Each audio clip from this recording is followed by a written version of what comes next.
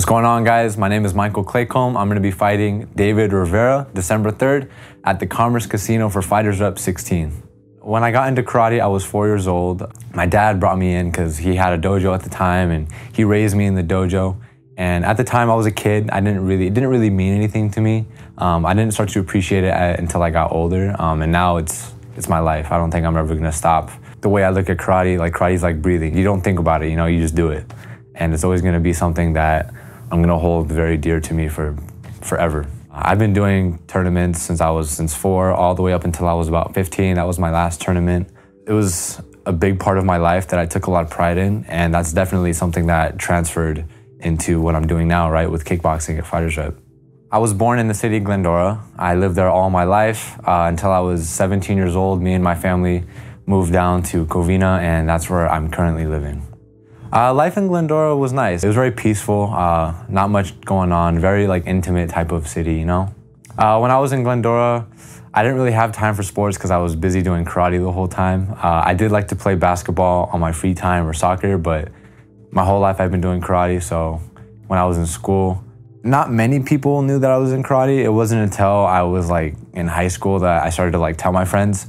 No one really tried to pick on me. Everyone was kind of scared of me a little bit. Everyone kind of was oh, that's really cool. It was more like a respectful type of thing.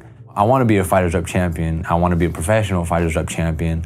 I've been fighting for FightersRep for about a year now. I've loved it. It's been awesome. It's just gotten better and better every single time. My opponent is David Rivera. I'm going to go out there. I'm going to fight, and I want to put on a great show. I'm going to put my heart out into it. I'm going to give it my all no matter what. You might go out there and you might die, and if that's what it takes, that's what it takes, If it's gonna be a scrap, it's gonna be a scrap. If I gotta get dirty to get the win, I'm gonna get dirty to get the win. That's just how I am. The only thing on my mind, it was just I'm gonna go kill him. At the end of the day, I'm going out there, I'm gonna put my life on the line, I'm gonna do what I have to do.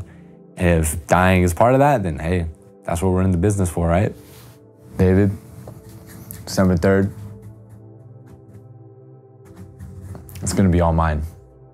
I don't care how hard you train. I don't care how much you prepare, what you think you know about me. You don't know nothing.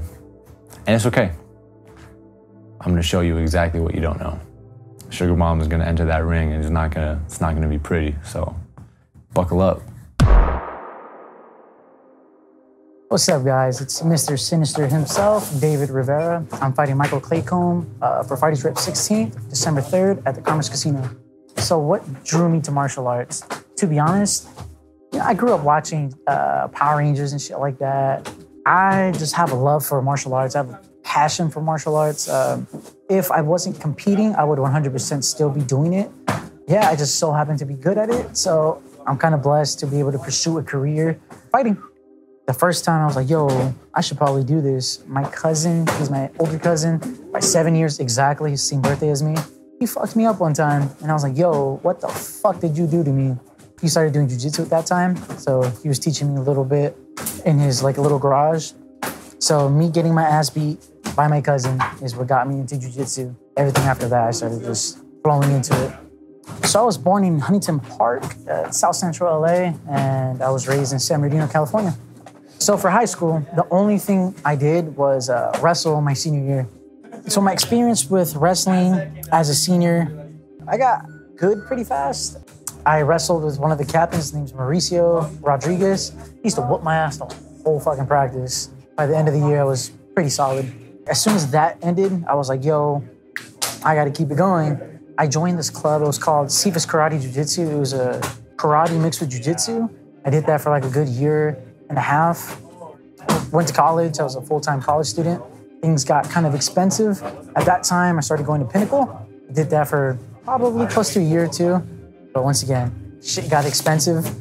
So I kind of had to stop for a good year and a half, almost 2 years.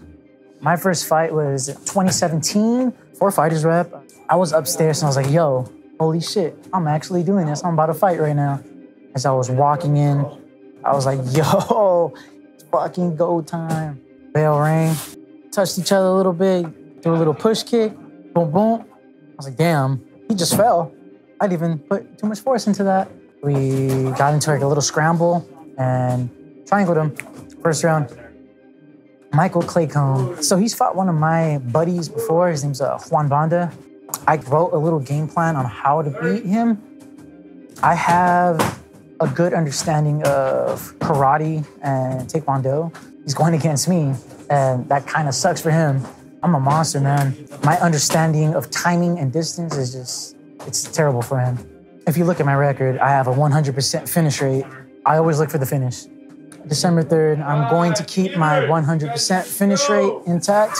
Doesn't matter, southpaw stance, orthodox, punch, kick, knee. I'm ending the fight, bringing the belt home.